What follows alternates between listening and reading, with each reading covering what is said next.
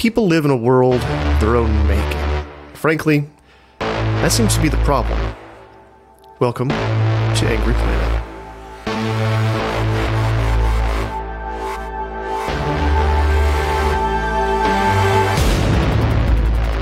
Hello, welcome to Angry Planet. I'm Matthew Galt. My co-host Jason Fields is stuck on the road at the moment. The tank is an iconic weapon of modern war, but the truth is that it's more than a century old. And when we think of tanks, we think of the battles of World War II, the Tiger and the Sherman squaring off the relentless push of the Soviet T-34s into Eastern Europe. Or maybe you think of the beige ones driving through the deserts of Iraq, keeping its crew snug and safe. But how safe is a tank, really? In Ukraine, Russia is losing many tanks. It's hard to know how many exactly, and what is wartime propaganda, and what is the truth. But as of this podcast, the open source intelligence researchers at Oryx have documented the loss of 345 Russian tanks, 155 of which were destroyed. So, is the tank no longer an important part of war? Is it as outdated as the cavalry charge in the face of the Maxim gun? Here to answer the question is Nicholas Drummond.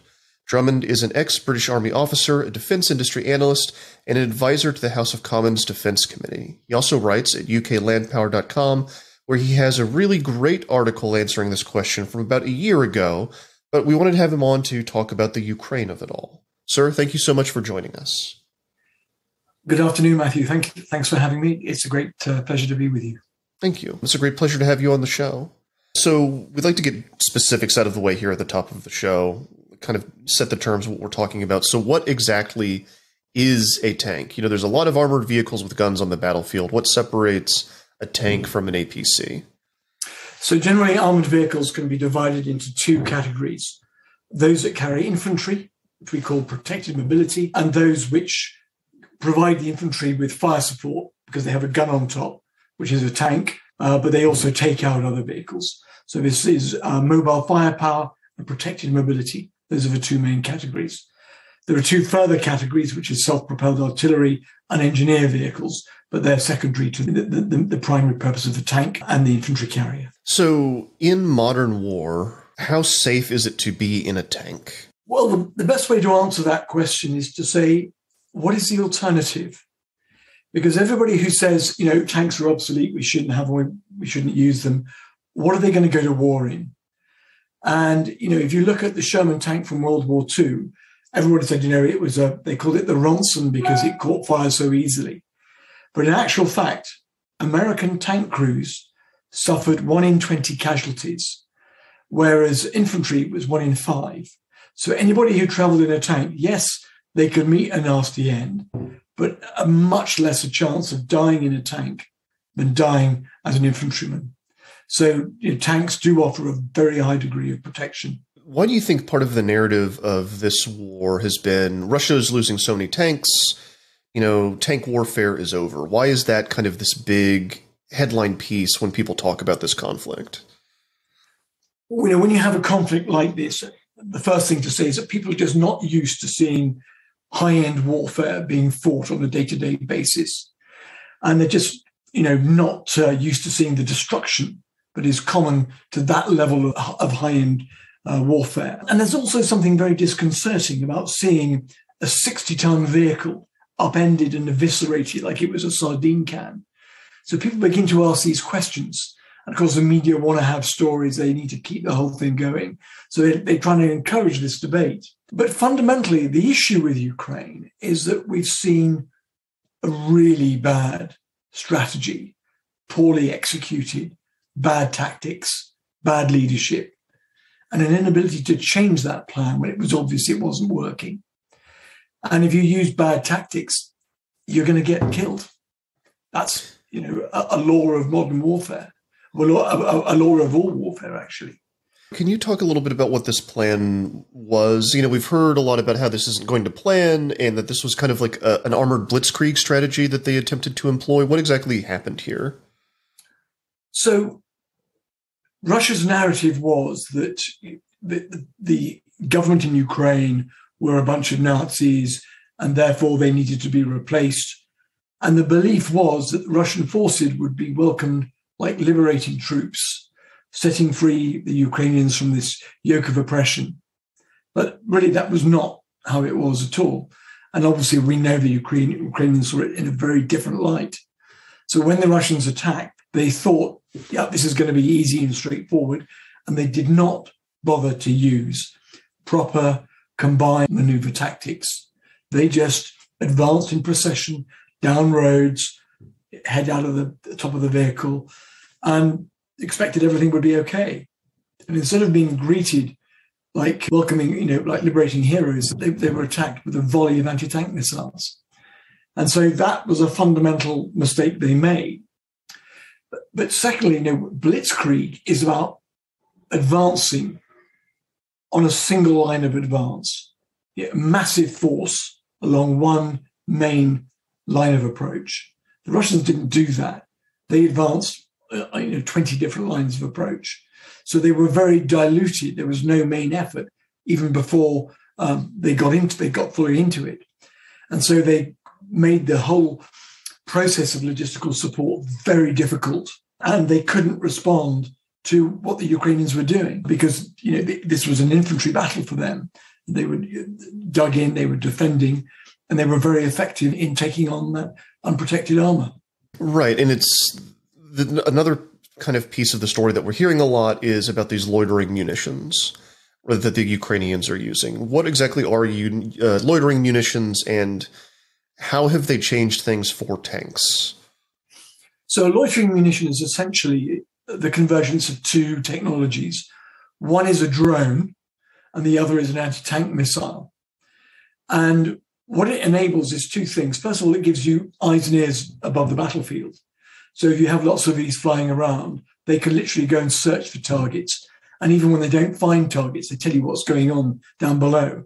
And that's incredibly useful. And secondly, when they then find a target, they can then prosecute that target and then obliterate themselves in the defeat of that target. And that's very handy. And the really useful thing about these things is that they have a long dwell time.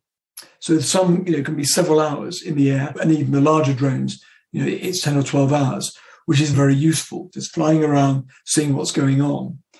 And of course, the operators are located well back out of the line of fire. So they're not exposed to any danger themselves. So it's a win-win.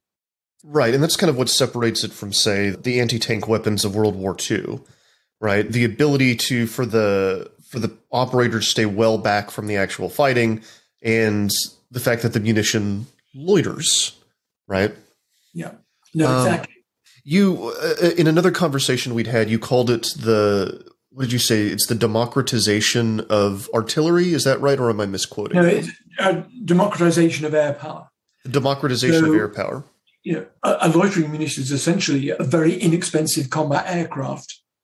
So you're calling an airstrike using a very inexpensive system.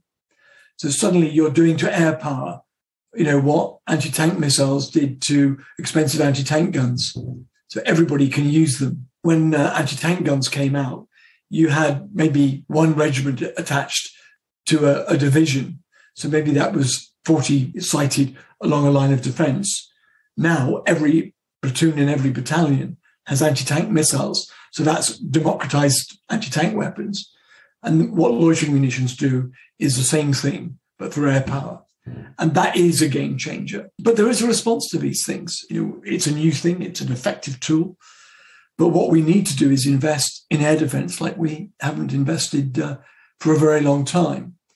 And right up to the 1960s, we were using air defense cannons to take out anti-aircraft, for anti-aircraft tasks. And we stopped using them when missiles became very sophisticated.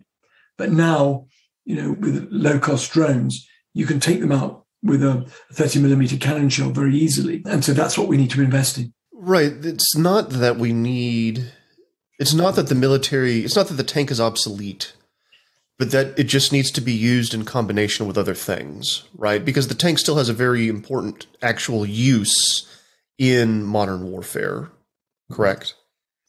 It does. And what you have to remember, that modern warfare is a very complex game of rock, paper, scissors. And all too often people are concerned about the design of the scissors or the design of the paper. That's actually irrelevant. It's how these things are used in conjunction to achieve a desired tactical effect. Another way to describe it is it's like if you imagine playing a game of chess and then somebody invents a new piece and you have to say, well, is this piece actually relevant to what we're doing? And I think the really important thing to say about tanks and infantry working together is that in battle, the process of attack, the assault, seizing and holding ground is really tough. And that's why you need protection. And that's why you need firepower. Because if there's a guy in a trench who's dug in, he's very hard to root out. And so you need that level of shock that a tank provides and firepower.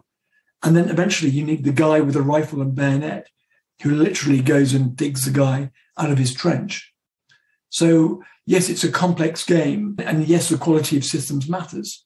But it's that whole process of the strategy and tactics of their employment that really make a difference. Well, and it's also another reason that this war specifically is coloring our experience of tanks is because we're constantly seeing the person with tanks attacking, right? Ukraine is on the defense, which puts them in a much different position than if they were attacking, correct? Yes. Now, when you have a defensive position and you're protecting against an assault coming in, you're not going to leave your tanks exposed for the enemy to take out as they advance. You're just going to have your infantry hopefully camouflaged in their foxholes and bunkers, and they will just mount a static defense, but they'll also mount a mobile defense, so moving among the enemy as they advance to take them out.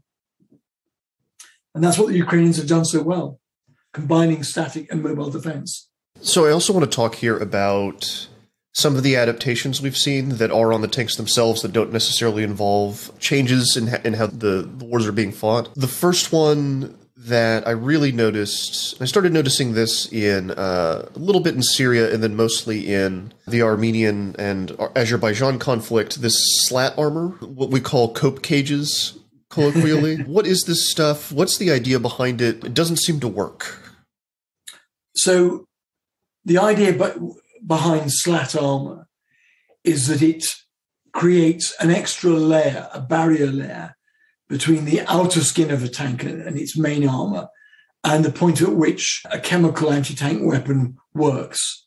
So an anti-tank weapon has a heat warhead, HEAT, which stands for high explosive anti-tank. And what that does is it shoots a cone of molten metal into the tank at very high velocity to pierce the armor. And if you increase the distance at which that is detonated from the tank's armor, then it has to go, the penetration distance is lessened. Okay? So you're blunting the impact of that weapon. I hope that's clear. And so if you have that slat armor, it forces the anti-tank weapon to detonate earlier. But actually, some of the bigger, more modern anti-tank weapons have what's called tandem warheads. They have an initial warhead which goes off, and then a second warhead that goes off. And very often the initial warhead will defeat the slat armor, and the second warhead will go right up against the main armor and then detonate and go straight through. So yes, you're right. It's not very effective. There's also, and I don't know how much of this is actually on Russian tanks, but I wanted to ask about it because I thought it was interesting. This reactive armor. Yeah, for me, one of the real surprises of Ukraine is just how useless Russian reactive armor is. So it's meant to explode when it's hit. So one explosion counteracts the other explosion coming in to neutralize it. But it just doesn't seem to be working. So, they invested in technology that they thought was great, but doesn't really work. Do you think that's specifically a problem with Russian reactive armor or reactive armor in general? I think it's a problem with Russian reactive armor. Okay. I've seen the German stuff that goes on things like the Puma IFV and Leopard, and very impressive. It works very well. Can you explain to the audience a little bit more? I mean, it kind of is similar to slat armor, but with an explosion attached to it. But can you kind of get into exactly what reactive armor is and exactly how it works? So what you have is you have an explosive slab, which is an applique slab of armor that goes on the outside of the main armor. And when that's struck by an anti-tank weapon coming in, either by an armored piercing, fin-stabilized discarding sabot round, a long rod penetrator, it will deflect or push that back. And also it's resistant against the heat rounds, the one I described earlier. So in both cases, that the two explosions cancel each other out. And that's how it works. And it is very effective. And the tests that I've seen that we've done in the UK, the Germans have done, and I think the US Army as well, although I'm less familiar with that, all show that it's a very valid means of protection. Do they have it on the top? Forgive my ignorance of tanks. No, not usually. Usually it's on the sides. Okay. Well, because that's how the javelins work, by going up and then coming down, right? Yeah. So you need a different kind of protection against something that's coming at you from the top. Javelin is the first really good top attack weapon. I mean, it's really reliable. NLAW gets a lot of headlines in Ukraine, but Javelin is really the state of the art. If you said to me, would I rather have a Javelin or an NLAW? Javelin every time. Obviously, it's much more expensive. It's $100,000 versus $20,000 or $30,000. So, but that top attack system is what makes it so expensive, is hugely effective, and it comes right down on top. And yes, we do, and absolutely we need to protect against top attack weapons. We're not doing that enough at the moment. But a Javelin is expensive, but it's less expensive than a tank, right? Absolutely.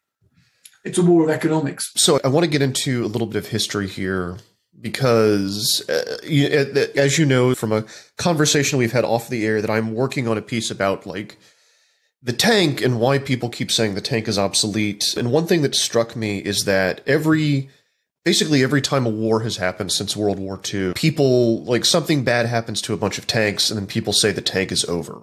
Like it's kind of this perennial thing that comes up over and over again. Why? In the first one, and it's something that you've written about, or not the first one, but one in fairly recent history that I thought was interesting, is the 6-Day War. Can you talk about what happened there and what went wrong for tanks? But before I talk about the 6-Day War, I want to talk about the Battle of Agincourt. So at the Battle of Agincourt, the English army of Henry V inflicted a shock defeat on the French. The French outnumbered the English 5-1, and yet the English somehow managed to beat the French. And it was all due to the longbowmen, who absolutely slaughtered the French knights. And the defeat was so extensive that the French started to say, maybe heavily armored knights, the medieval equivalent of a tank, were obsolete. So every time you get a big defeat or something surprising happens, people say, oh, well, it's obsolete, isn't it? And actually what had happened was that the French had bunched their forces across a very narrow line of advance, presenting a very juicy target to the archers, and they got slaughtered. And when the remnant got through, they had to wade through very thick mud, and they were exhausted by the time they got to the English lines. So they were just slaughtered. So it was a case of bad tactics. But at the time, people were saying, oh, no, armor's obsolete. And of course, it was improved. And then you fast forward to the 6-Day War.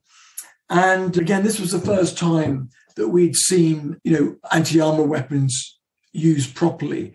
And it was the Russian Saga missile that was one of the early wire-guided anti-tank missiles. The latter Yom Kippur War in 73 was more interesting because the Israelis, by that time, had the TOW missile, which was much easier to use. So with the Saga, you had to fly that with a joystick, and that was very difficult to fly. Imagine the first time you use this thing, flying a drone, most of them crashed without hitting the targets. But by the time TOW arrived, all you had to do was keep the crosshairs on the target and you would get a kill. And the Israelis did incredibly well with that. And that made people say, wow, this is new and this is different. And because of that, the US Army started to field a lot of Hummer units with TOW missiles on the top.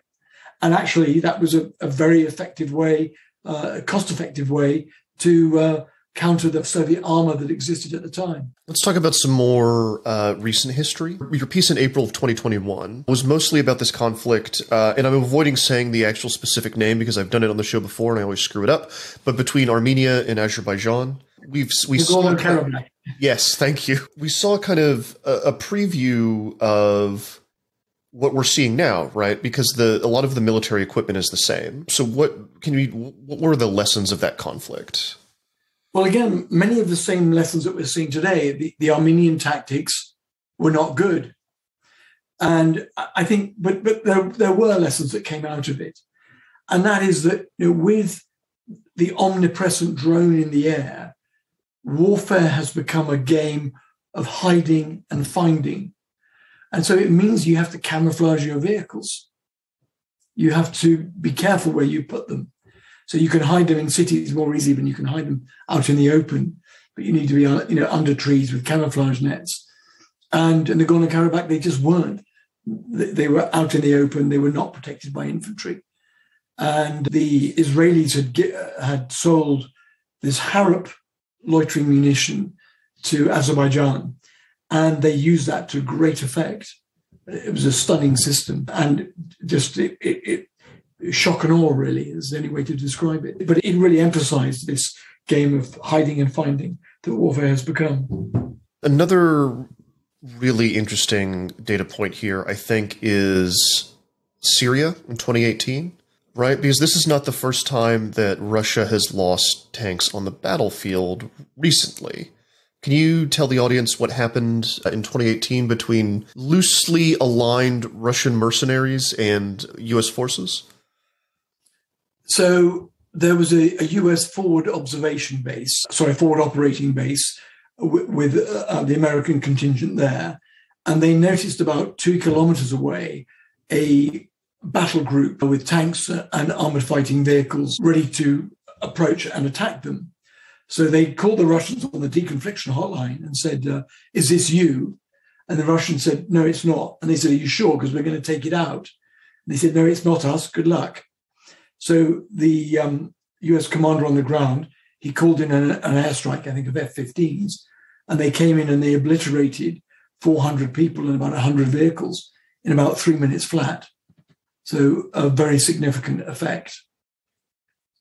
Of course, that's one thing we've not seen in Ukraine, is the comprehensive use of air power to defeat the Ukrainians, because the Russians have not managed to obtain air superiority. And that's a big issue. And let's forget, in the Gulf War in 91, when we liberated Kuwait, before we went in, we spent a good 6 weeks obliterating the Iraqi forces on the ground, all their anti-aircraft weapons, everything that would affect the prosecution of the ground war was destroyed before a single soldier was allowed to cross that border. And the destruction was so intense that actually the ground war lasted only a week. And by the time the tanks went in, there was very little to take out, and the will had just gone out of the Iraqis completely. They were petrified about what they were going to face. So at the first sign of trouble, they surrendered or ran. So the death of the tank, though much heralded over and over again, is just not true. It's a very important piece of modern warfare, of combined arms, as you say, as many people say. But it does seem like it does need to change. Right, that there are problems and issues that need to be addressed, things need to be tweaked. How do you think armored warfare is going to change in the near future? Well, I think the important thing to say is that the one thing about warfare which is not changing but becoming more intense is the use of artillery. I mean, during the Second World War, artillery was the biggest killer, and a very high percentage of casualties were caused by artillery. In Korea, that percentage increased. And in all subsequent conflicts, the percentage of casualties caused by artillery has grown. And so you can't move around the battlefield unless you have protection of some sort. So the tank absolutely has this enduring role. We absolutely need armor. And it's not a tank as we know it. It will be a tank in a revised form, but it will still be a highly protected vehicle. What we have to do is to do what we did to warships. So, during the Second World War, battleships had become so big, so thickly armored, and so enormously expensive that they were prestige targets. And the whole, navies would be completely oriented about destroying, the Bismarck, the Yamamoto. We wanted to take out these high-profile targets. And of course, it just was not sustainable to go on building battleships. So what we did is we built smaller ships that had lots of air defense assets on them. And so what these were able to do is to defend against aircraft. And really, that's what we need to do to the tank today. So we've already got active protection systems on tanks. So these fire out these little bomblets, which cause an anti-tank missile to penetrate prematurely, completely blunting its impact. But we need to use those so they protect against top attack. And we need to further develop them so that they provide a defense against drones. And what we may see is automated machine guns on top that automatically track and target loitering munitions as they come in. So we've got a long way to go to develop better active protection systems, but I think they will be prevalent on all vehicles that enter the direct fire zone. What about the cost of this stuff? Earlier you said this was a conflict about economics, and that 100,000 Javelin taking out what is the cost to produce one of these Russian tanks? Like 10 million? Is that right? Something like that? Well, the Russian tanks probably much less than that because they're much older. So I would say between 2 and 6 million, depending on how recently they were upgraded. So let's say an average price of 4 million. But a Western tank now, $10 million, $12 million. That's a lot. And of course, when you add an active protection system, that can add another $1 million to the price. So maybe we need a slightly smaller vehicle, slightly different configuration, but with the investment going in the EPS. And this particular aspect has been part of the story of tanks, I think, since World War II, right? Because the German tanks are these beautiful pieces of engineering that I think have a lot of, what's the way to say this, fans in the World War II history community. People love the German tanks, but you can make a lot of Shermans or a lot of T-34s very cheaply and quickly. And the German tanks, no matter how wonderful they were, complicated pieces of machinery that took a long time to build and were quite expensive, right? They were thoroughly over-engineered. And it started with the Tiger. And when that appeared in 1943, that was a hugely effective beast. But they only built 1,400 in total of the Tiger, whereas the Sherman was 30,000 or more. I can't remember the exact number, but an enormous number. And so for the sheer number of Shermans we had in Normandy, for example, versus the number of Tigers, it didn't matter. And in the end, you need mass. That's what counts. Of course, it matters if you're losing guys you can't replace who die, but mass is really what decides. It's a bit of Clausewitz there to go out. Nicholas Drummond, thank you so much for coming on to Angry Planet and walking us through all of this. It was an absolute pleasure to have you on the show. Great pleasure talking to you, Matthew. Thank you.